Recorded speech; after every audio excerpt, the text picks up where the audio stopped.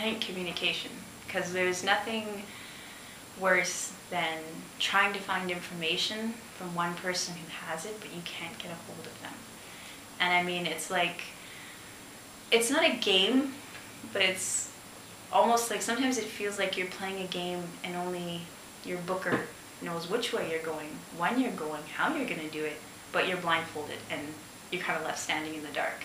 Like, I think for me, that's the best way to explain it, you know, when I'm getting frustrated, because it's like someone's blindfolded me, they say, okay, we're going to take you there, but just wait here. And you're waiting and you're waiting and you don't know where you are, what you're doing. And I think for me, the biggest thing is, like, with any relationship is communication.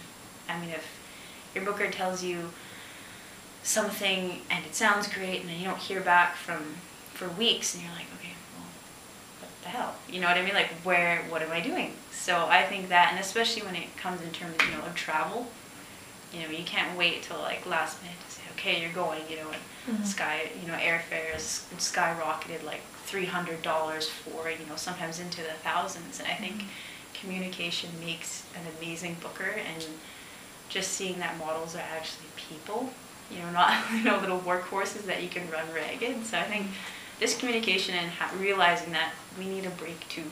Yeah.